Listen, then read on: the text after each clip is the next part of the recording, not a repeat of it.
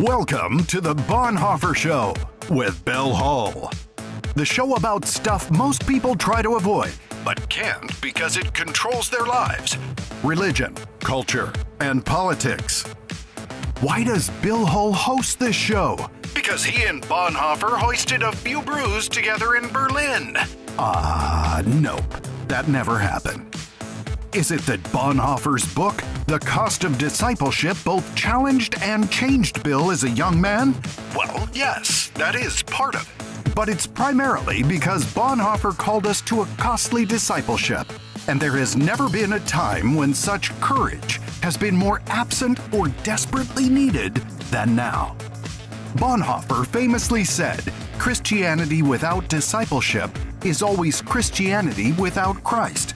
The Bonhoeffer Project is committed to turning leaders into disciple makers, because if leaders fail to create disciple-making movements, then we have failed.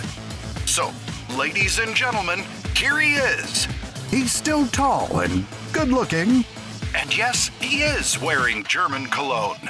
He's acquired a few more underlying conditions, but direct from his underground bunker in Long Beach, California, the man who once told Don Henley, "You can check out anytime you want, but you can never leave," Bill Hull.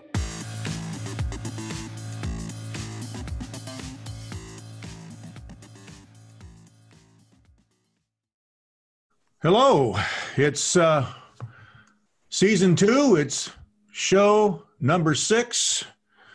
Calling Out the Idols, Part 2. This is Bill Hull, and this is the Bonhoeffer Show. So we're so glad that you have chosen to download and to be with us today. And I just wanted to start off by reviewing where we are. We are talking about how do we establish a missionary encounter with our culture. And first, there's confrontation, which leads to conflict. But then the second point is you get converts.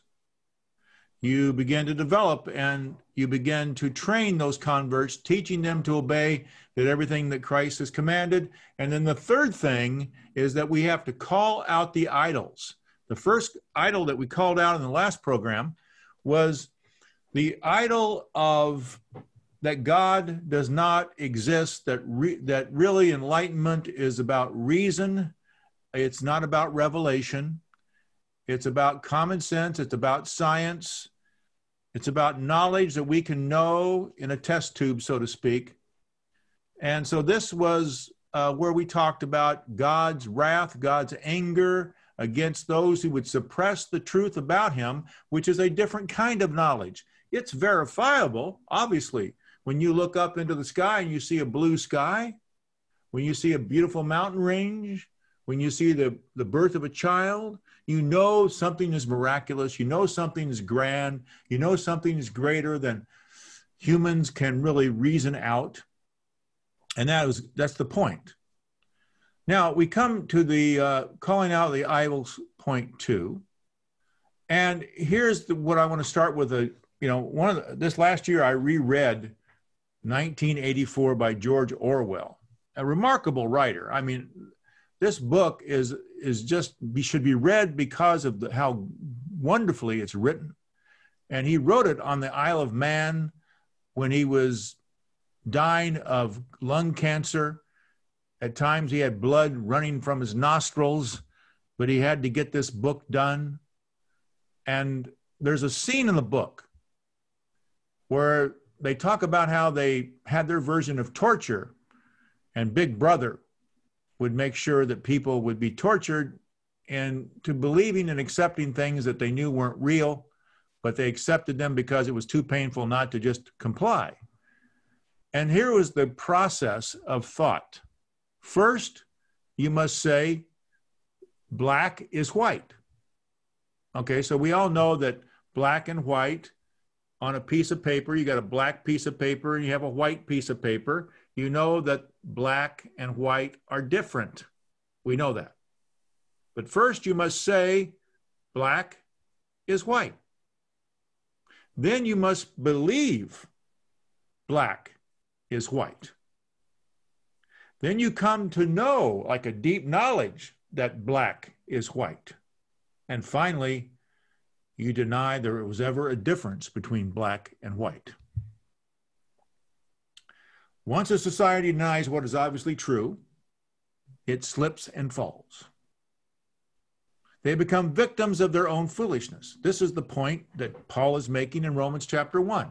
Such was the dystopia experienced by the 1984's main character, Winston Smith. He lived in a world made of lies, but he rebelled because reality has its own voice. It really does. And life is filled with things like this. You can believe one thing, but yet reality teaches you quite another. So when we are hoping for utopia, first you hear only the whispers of reality after many disappointments.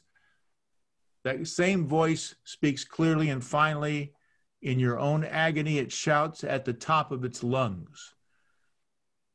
We would call it a reality's revenge. It's a process. It seems gradual and slow, but as it gains momentum, you notice the change, and suddenly it's an avalanche. The idol of skepticism, agnosticism, atheism, exemplified in the myth of religious evolution and moral progress, led to the denial of what was obvious, and they chose to worship other humans, avatars, and creation itself. They rejected revelation. This is Paul's argument. They reasoned without revelation, which always leads to foolishness. So what God did was what is the following. In 1:24 of Romans, here's what God did when people insisted on believing things that were obviously untrue, but they had convinced themselves were true. So God abandoned them to do whatever shameful things their hearts desired. You know, a lot of people want to be their own God because they want to do whatever they want to do. And I think probably everybody listening to this podcast knows someone like that, has a family member who is like that, who can find an example in every strata of society like that. And most importantly, that we can all find it in ourselves. We all know that we're guilty of this very thing ourselves. And that's what I want to talk about today. So let's take a break and listen to Steve Simmons, a bit about how you can get involved in the Bonhoeffer Project. Do it. We turn leaders into disciple makers. That's the mission of the Bonhoeffer Project. But before we can turn you into a disciple-making leader, we need you to be in a cohort. A cohort is a 1-year, 10-meeting, book reading, praying, wrestling, writing, planning challenge that has the potential to change you and thus redirect your life. Interested? Here's the process. Go to our website, thebonhoefferproject.com, and complete the application form. We will contact you. We will then help you select the type of cohort that's best for you. In person, online, or online school, which is asynchronous, so it's not affected by time zones and anyone in the world can access it. Oh, and training is now also available in Spanish. In the meantime, subscribe to the show, read one of Bill's books, and send us a question you want Bill or some member of the Bonhoeffer team to answer. And now, back to the show. Thank you, Steve. In large part, the antecedent of this is that God abandoned them to do the shameful things their hearts desired, has already happened with a simple majority of Americans. God has not forsaken us. He has, however, given us our head and said, okay, have it your way. Have it your way. Our society has agreed to live for desire rather than obedience to his laws and principles. It's often said, follow your heart. Follow your heart. This is terrible advice, actually, for people to follow their heart, because ancient biblical concepts, Jeremiah, who lived 500 years before Christ, who was the weeping prophet, who was the most, if you said, who is the most person who had the best illustrations, it was Jeremiah. He had the pot, and he had the hammer, and he had all these different tools, and he had these different illustrations. The human heart in 17:9 and 10 of Jeremiah. The human heart is the most deceitful of all things. So why would you follow it? Why would you trust it? And desperately wicked. Oh my. Who really knows how bad it is? But I, the Lord, search all things, all hearts, and examine secret motives. So if you want to know what is in a person, only God really knows. I give all people their due rewards or according to what their actions deserve. Now, that's pretty bad news, isn't it? If we all know our own hearts. Well, let's put it this way. We all know a little bit about our own hearts, what will grant permission for ourselves to know about ourselves. But God puts good desires in us. That is confirmed by Paul's description in his letter to the Philippians. God is working in you, he says, giving you the desire and the power to do what pleases him. Philippians 2:13. But when left to our own devices, when we have decided not to listen to God, he lifts his hand from our shoulder and the decline begins. The idol of human desire is the abyss of decadence that is degrading to the soul. As a result, it goes on to say in Romans chapter 1, they did vile and degrading things with each other's bodies. Okay, well, this gets into what we might say is territory that makes us all uncomfortable, but we must go there anyway. This could be called the sexual revolution. In George Orwell's 1984, the Ministry of Truth Building was an enormous pyramidal structure of glittering white concrete, soaring up terrace after terrace, 300 meters into the air. There were three slogans of the party. War is peace. Freedom is slavery. Ignorance is strength. And you say, what? And I wouldn't blame you. You want to grab your head between your hands and shake it and ask yourself, isn't this nonsense? It's upside down and backwards. Have they lost their minds? Everyone knew it was nonsense until they didn't. When you see a riot on television and the commentator tells you it's peaceful and it isn't, you shout, what? But if you hear it enough, if you see it enough, finally you say, well, maybe there's some truth in that. That is how revolutions begin, and that is how Lucifer changed society's mind about sexual behavior. I didn't go to Woodstock, gratefully, but my generation, the 1960s, was tumultuous. It was a decade of sexual permissiveness. Free love, I don't know, I didn't get any of that free love, but I heard a lot about it. Unabated public nudity, increased violence in movies, the popularity of LSD, Aldous Huxley and the Doors of Perception, the famous book, and then Jim Morrison and the Doors, the music group. The door was to the doors of perception, and it was really about the drug culture and about thinking differently, talking about thinking not only out of the box, but thinking out of your mind. Traditional morality was being challenged in music and literature. Rebellion was in the air. Protests on the college campuses and marches in the streets were normative. This was everything from violent Students for the Democratic Society, the Black Panthers, the student rebellions, and everything from Martin Luther King to the Civil Rights Movement, school desegregation, busing, the Civil Rights Act, the Voting Rights Act, the Fair Housing Act, and the 60s closed with the assassination of Martin Luther King and Robert Kennedy. So I said, shocking, tumultuous, violent. It was a lot of change, a lot of churning going on in the culture. Some of it was good, some of it was bad. There were riots in Chicago at the Democratic National Convention, and Richard Nixon was elected president. The Vietnam War was in full swing. It was unpopular in the 60s, spilled over into the early 70s with the Watergate scandal and the resignation of President Nixon. Bob Woodward and Carl Bernstein, city desk writers at the Washington Post, broke the Watergate case wide open. They became national heroes, won the Pulitzer Prize, and it's popular to say America lost its innocence. I think theologically we'd say we lost our innocence a long time before that. But anyway, that's kind of what happened in the 1960s. And part of all this was the sexual revolution. A lot of the conventional truth and customs and practices and what was verboten and not verboten changed.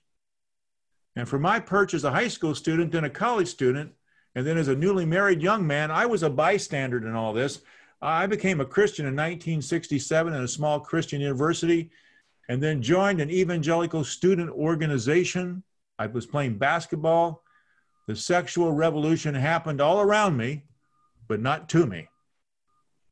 The church was clearly a bystander and was not penetrated in any noticeable way in the 1960s through the middle of the 1970s. I mean, it was a kind of an island of safety and of a kind of a monolith of morality and understanding and worldview. But about this time, I was given a Bible with a cover that proclaimed "Revolution Now." Our goal was to fulfill the Great Commission by 1976 in the United States and by 1980 in the world. We went about this mission with all our beings and with complete sincerity. It was fair to say that much good was done. Great numbers heard an abridged gospel. Millions worldwide prayed the sinner's prayer. Really only God knows what really happened. If the Great Commission was fulfilled, the result didn't lead to include societal change or a culture of higher moral values. It really didn't. Because society has become more morally confused, but that's because the ruling class of our country became the people with the levers of power. They were not swept up into this. It was more of the middle class.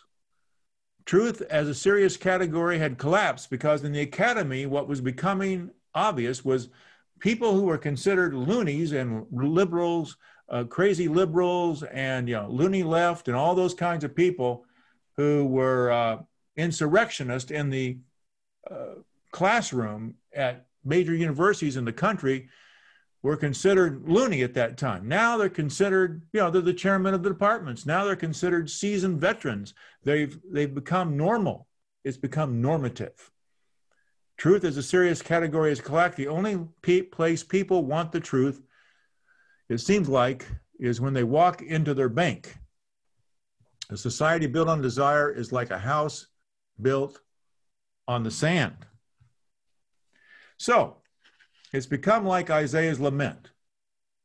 What sorrow for those who say that evil is good and good is evil, that dark is light and light is dark, that bitter is sweet and sweet is bitter. Isaiah 5:20.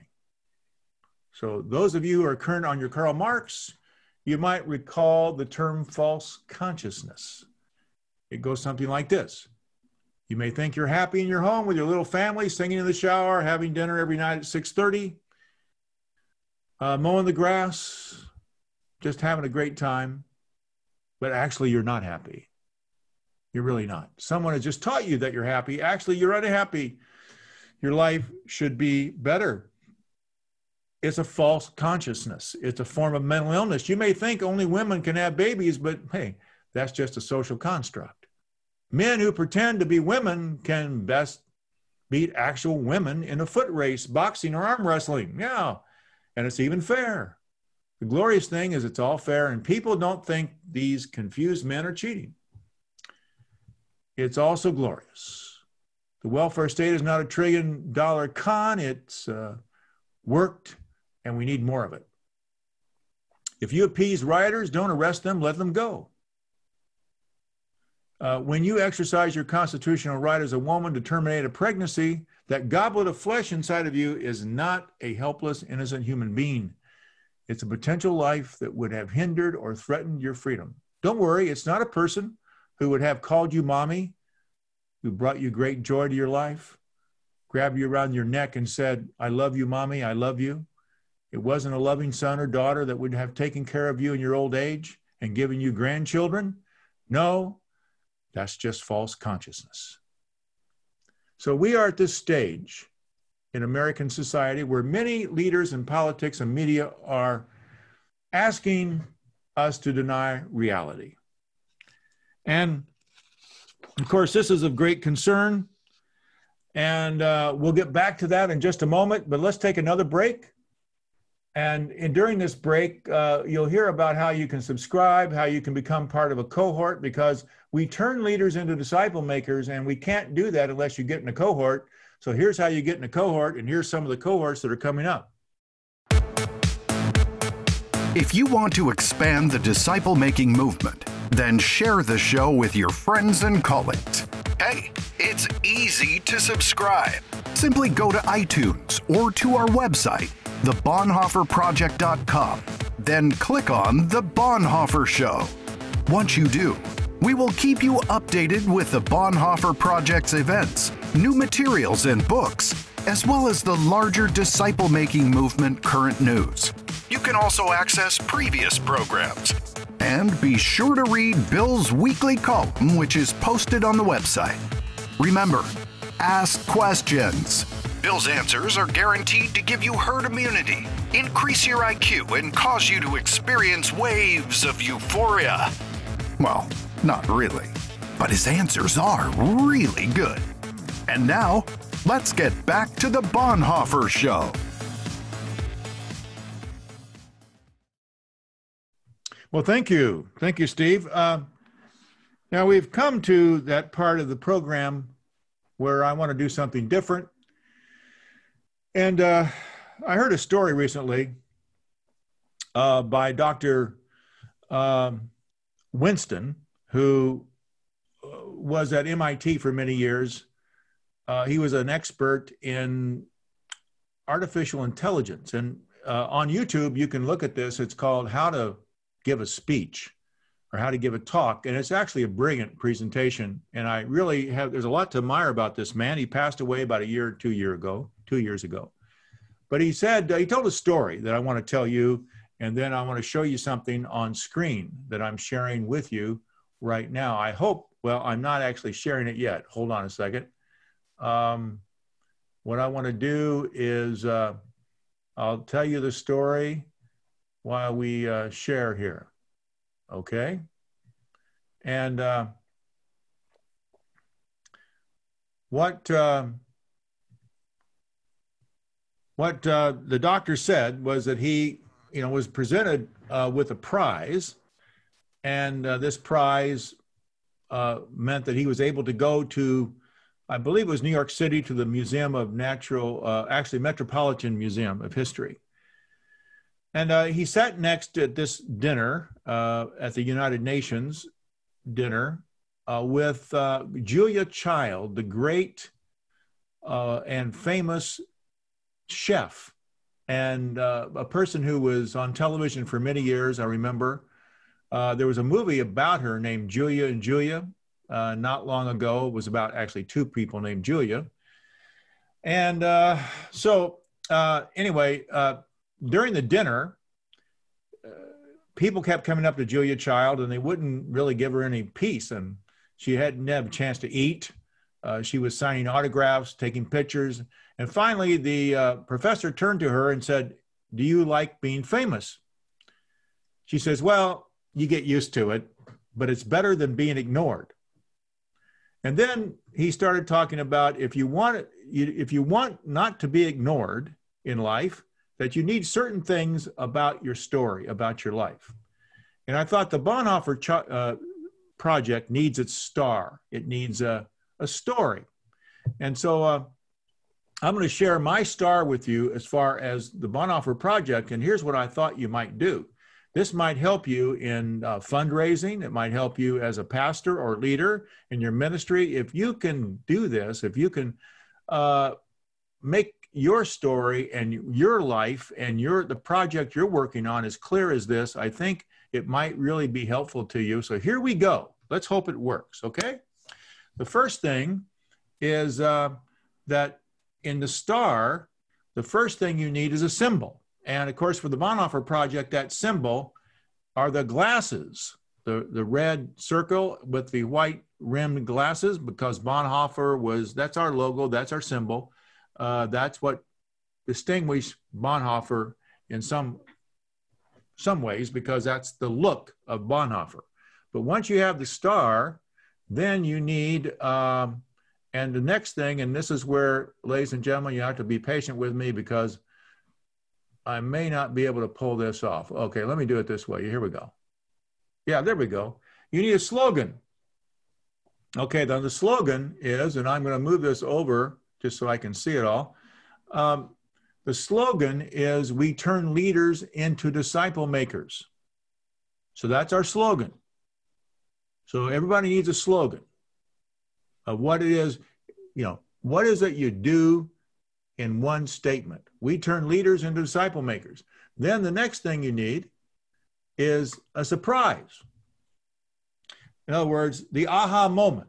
And the aha moment in the Bonhoeffer project is where you say, I'm wrong, I've been wrong, or maybe I'm not wrong as much as I've just not been as comprehensive, or I've not been as clear about what my gospel is, and about the fact that I have not been making the centerpiece of my life as a leader, as a disciple maker.